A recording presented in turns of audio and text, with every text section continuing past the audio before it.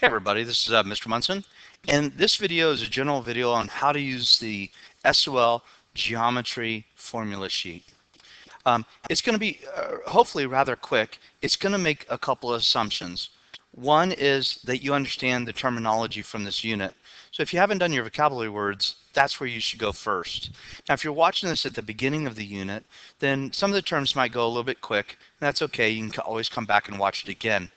If you're watching it towards the end of the unit or at some other point where you realize that you're struggling using the formula sheet, then you'd want to go back and watch any videos you have not watched and make sure that you understand those basic concepts before coming here. All right, let's go ahead and get started.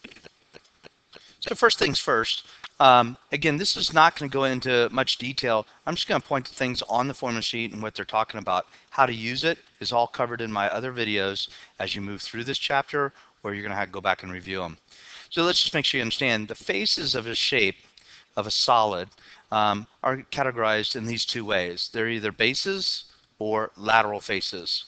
Okay, so that's already been covered in your vocabulary words, and it's also already been covered in the previous videos.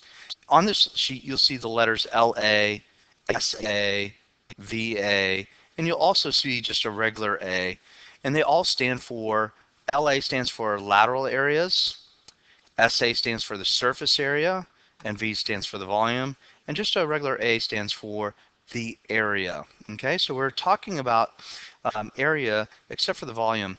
Now the lateral area is just basically going to calculate the number of squares it takes to cover the lateral faces. Now if you're not sure what lateral faces are, again I'm going to send you back to the vocabulary video and make sure that you understand your vocabularies or pull out your vocabulary words and just review it there. Same thing with surface area. The surface area is the number of squares it takes to cover the entire shape. That's the lateral areas, the lateral area faces, right? Or lateral faces plus the bases. So I have the S in parentheses there because some shapes only have one base. A cone is an example of a solid that has one base. A cylinder is an example of a solid that has two bases. And of course you have volume. Let's move on. At any time as you're looking at your formula sheet, and hopefully you've downloaded one at this point, you can do that by simply going to Google, typing in SOL geometry formula sheet, and it will come up. Print it up, have it in your notebook. But anytime that there's a letter here or whatever that you're not sure what it means, you look down at the bottom and there's a key. Well, just going left to right, we can take a look. This is the area formula for a triangle. Now, in this printout, you can see it's missing this vertical bar here that would represent the height. All right, so hopefully your printout came out a little bit better than mine, and there was that line there. Okay, so we have the area is equal to 1/2 base times height. This B and this height represents in the triangle, the height is from a vertex to a base, okay? So if I wanted to, I could measure a length from this vertex right here, A, to this base, and that would be my new height, and I would use whatever that letter is for, or this amount, okay? Let's go over here and looking at a square, you know, the area that's the two sides squared, of course. The perimeter, the distance around it is 4 times S. Perimeter of this shape is found by 2 times this side, of course, and 2 times this. Now, just as easy to find the perimeter of any shape is just the distance around it. So I could just add them up if I don't want to look at the formula or deal with the formula. The area, however, is length times width. Circumference for the circle is 2 pi r, and as I've said in class, these formulas sometimes get mixed up, right? We have that, and whoops, sorry.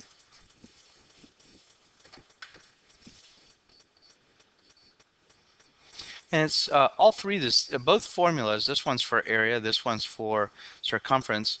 However, whichever one it is based on where you stick the two. You see, they both have pi and an r in it. It's where you stick the two that determines that the formula should be area and circumference, okay? We can tell that because this has pi r square, and area is the art of counting squares. That's how I know that this is the one that goes with the area. All right, and so of course the r stands for the radius. That's the distance from the center to the circle. D, another version of the circumference, is just the two radiuses added together, in other words 2r, so that's D, and then the area is pi r squared. This is a parallelogram, and of course this shape is also a parallelogram, so I just tend to have the favor of just memorizing area equals base times height. In this shape here, the height can be the measurement from one side to another because it's an altitude, right? It's a right angle. Just as I was saying, this is a height or an altitude because it's a right angle. So this measures to a base. Okay, so you have area, base times height. This is the height, and this is the base. And this formula, area equals 1/2 height. It's the height from one parallel side to the other, not this way now. And it's from one height or one parallel to the other. And then we just add the two bases. Whatever that distance is, then that distance is. Multiply that all through. The volume for a prism, okay?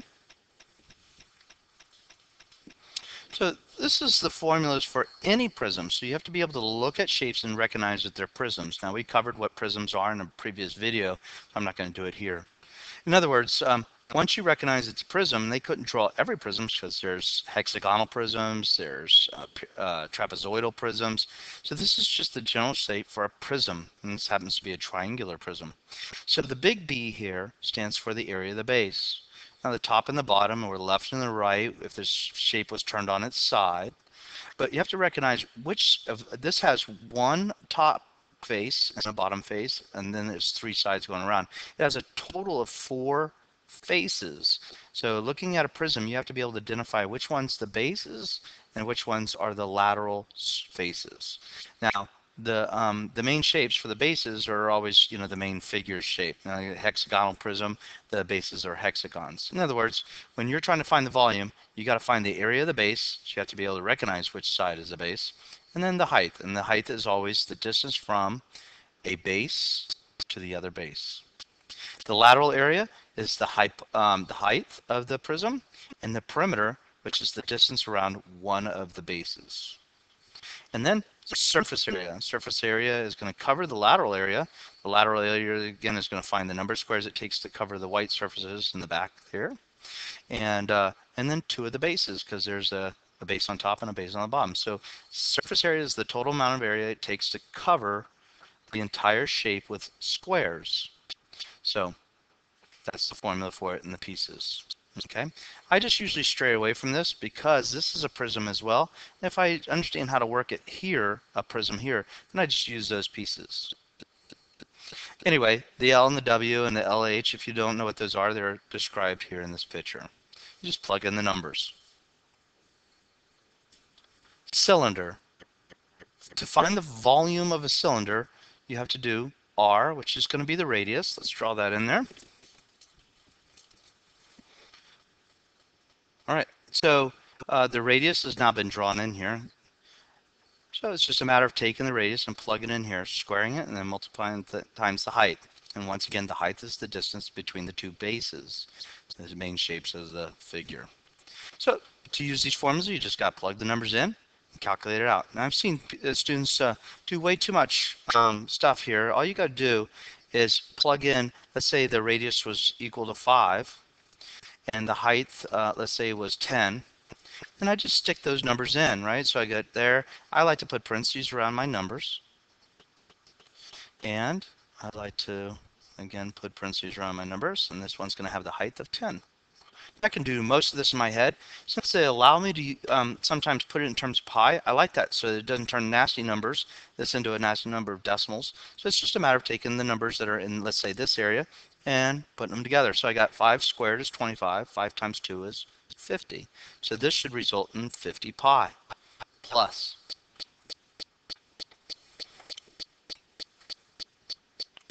Over here I have 5 times 10 gives me 50, times that 2 is 100 pi. So it gives me a total of 150 pi. Now notice I didn't turn things into decimals and start rounding and rounding each step. I'm going to take it all the way to pi at the end, and if the problem says turn it into a decimal, at this point is when I do it. That way I'm not rounding several times throughout the problem, causing error each step. So if it was wanting a decimal or rounding up to the nearest whole, area, whatever, I would take 150 and multiply times pi, and then round it however they want me to do. Now, since we're talking, in this case, this was the surface area formula, we're going to be dealing with units squared. And if it was feet, then it would be feet squared or inches squared and so on. All right, the volume of a sphere requires you to know the radius, in which you just plug it in. And you take that radius and you cube it. I usually use parentheses around this 4/3. I'll open up parentheses, 4 divided by 3, close parentheses, times pi, times r raised to the third power. Now, if it's asking in terms of pi, then I leave the pi off for now. And I go ahead and multiply the other numbers, and then I just add a pi onto the end. Again, remember units. So it'd be units cubed. Surface area, same kind of stuff here. All right, let's take a look at the volume for a cone. So you need to know the radius. And so at that point, you would take the radius and plug it in here and square it. Take the height, multiply it times that. Multiply times parentheses 1/3, and you get yourself a number. And if it turns out to be a decimal, then it's a decimal. If it's not, then you multiply it times pi, and you get it into a decimal, or keep it in terms of pi. It's all the same stuff. Okay, so lateral area is the L in this problem. That's probably the thing that a lot of students will have that's relatively new, where you might have to go and find it. So to get that, let's say they told me this was a 4 for the height and a 3 for the radius, then I would find the slant height, which is L there. The slant height, I would find that by using Pythagorean Theorem. And I've covered that in another video, or we'll get to it if you haven't gotten to that video yet. That's going to be in 11.2, I think it is. Surface area and the lateral area. All right, and then you have surface area, and again, radius, slant height, radius again. And it's just a matter of plugging the numbers in and calculating. Okay, so now we're looking at a pyramid. And so this pyramid has a base, that's the bottom. In this case, it looks like a rectangle. It could be a hexagon, a triangle, a pentagon, doesn't matter. And so we would find the area of that shape and multiply it times its height, which is this one, and then by 1/3 to get the volume. The L here is the slant height, just like we have over here. The slant height goes from the top down the side, and it's perpendicular. All right, so this line, this segment that goes from the center to the side, and it meets at the slant height, is called, is called the apothem. And so to find the area of the apothem, to find that length of the apothem, you might be given it or realize that this is a right triangle, and we go back to our right triangle formulas that we'd use. It could be a Pythagorean Theorem problem, it could be a special triangles problem, it could be a trig problem, depending on what other information that would lead me into that area. Okay, so big B stands for base area. And again, you can look down at the bottom of your sheet, and it tells you in the key that big B stands for the base area. So you have to know how to find the area of, a rectangle or something like this, a parallelogram. That's easy, but if it was a pentagon, you would need to know how to find the area of a pentagon. That's covered in another one of my videos, or you can just simply look up how do you find the area of a polygon, and make sure you maybe add the word apothem, and it'll give you a nice video someplace, or maybe a workout.